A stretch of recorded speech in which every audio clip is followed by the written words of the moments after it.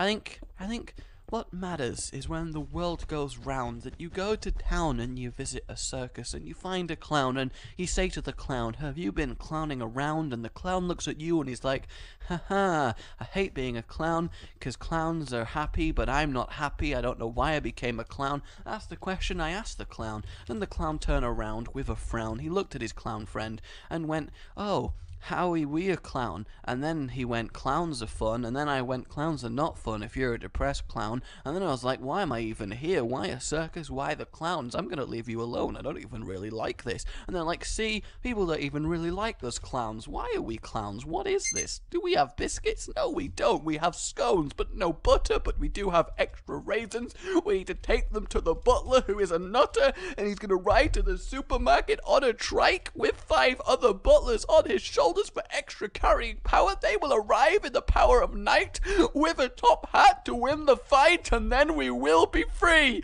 Yes, we will. From the overlords above, we will break our shackles and conquer the camel. And that's my story / occurrence.